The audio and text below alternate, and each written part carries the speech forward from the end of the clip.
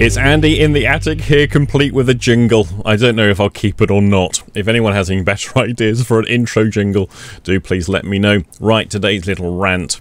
NLP modelling. This is something that I hear about a lot, especially back in the days where I was more associated with NLP practitioners and trainers generally.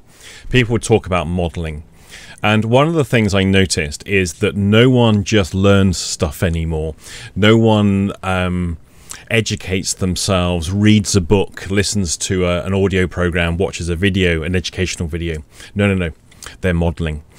And it's almost like modelling became the catch-all phrase to replace anything to do with an educational process. And it was almost, I think, because there's a status thing, which is, oh yes, I've done my NLP, I'm modelling now. What I'd like to see, though, is any evidence for the output of these models. Because we have all the stuff like strategy elicitation. And one of the things that is often said is that modelling is not the same as strategy elicitation. Now, that much I understand. But for all the modelling in the world, and the principle of this is, if one person can do it, anyone can do it. Therefore, by modelling out the strategies by which the person performs whatever it is that they're doing in an excellent way, we can learn to do the same thing excellently. And there are the classic stories, both of one of the co-creators, but also I think Tony Robbins has a claim for this as well, which is where the military recruited them to model sharpshooters. So basically, they take the best shooters and they model out their strategies and they teach that to the other people. Now, for those interested, I'll put the link to the research in there, because that was real. That really did happen. And that's one of the stories that is often told as evidence for modeling. Where's the rest of the evidence? My observation is this, that the NLPers who talk about modelling never produce anything new other than their own innovation on a pre-existing methodology or technique. They basically take an existing NLP alternative alphabet therapy technique, tweak it a little bit, and say, I modelled blah, blah, blah, blah, and this is the results. Not convinced.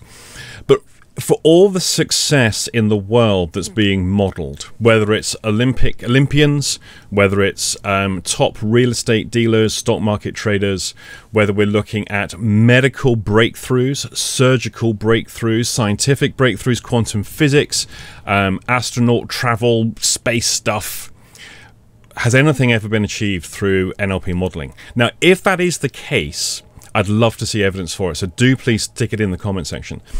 At this point of making the video, I'm completely skeptical as to whether actually any of it exists. And the only reason I'm skeptical is I hear lots and lots of claims being made by people who I suspect don't really know what it is they're referring to. But simultaneously, I've not yet seen any evidence apart from the US military sharpshooter stuff.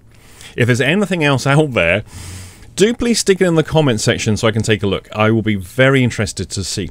And one last little thing. If you understand the difference, if you can explain the difference between NLP modelling and NLP strategy elicitation, if you're going to explain that in a nutshell, do please stick that in the comment section below. Don't please refer me to the Whispering in the Wind book. I have read that book. Yeah. Didn't really get it myself, and I was not understanding the difference that Grinder was trying to define in there, so I didn't really get it. Do please help me out. It's a jingle.